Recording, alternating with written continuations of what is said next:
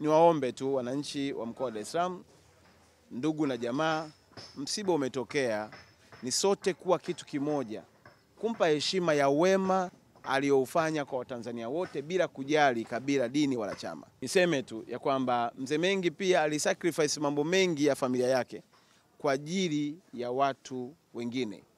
Manake aligusa makabila mengine, yawezekana alinyima familia yake. Aligusa jamaa wengine, yawezekana alinyima familia yake.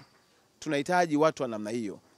Na niwaambie ndugu zangu walemavu, katika ombi nilokuwa nimemuomba la kujenga kiwanda na akakubali kutenga zaidi ya bilioni 2.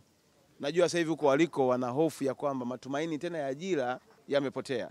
Lakini nataka kuhakikishia kwamba Mungu aliyemuinua mzee Mengi atainua mtu mwingine wa kusimama na walemavu, ili yale mambo mema mliokuwa mnayapata muendelee kuyapata, kwa sababu Mungu hawezi kuwaacha yatima, walemavu na wajane.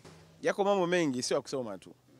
Kwa hiyo muda wa utoshi, na kila mmoja wetu hapo kimuuliza kwa namna moja au nyingine anamfahamu. Na ndio maana nikasema kwa kifupi, mzee Mengi alisacrifice hata maisha yake binafsi kuhangaika na maisha ya watu wengine. Amegusa maisha ya mtu mmoja mmoja in personal. Achilia mbali ya makundi tunaosema. Wako ambao tulilipiwa ada, tuko wengi tu. Wako ambao walitafutiwa ajira, wako wengi tu. Wako watu wengi walioguswa, wengine hata kwenye harusi zao. Mimi nakumbuka nilivooa mke wangu, nilikuja naye hapa na tukala chakula kule juu. Mzee aliandaa chakula chake kwa ajili ya kunipongeza na mke wangu mwaka 2012.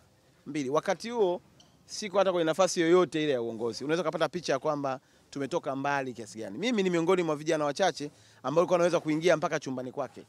Nikakaa naye tukabadilishana naye mawazo. Kwa hiyo na mengi ya kushare, lakini wako wengi wenye mengi zaidi. Niseme tu kwamba ni mzee aliyeamua kujitoa kwa ajili ya watu wengi, na lazima tutumie fursa hii kurudisha wema na uaminifu na fadhila kwa kumzika vizuri.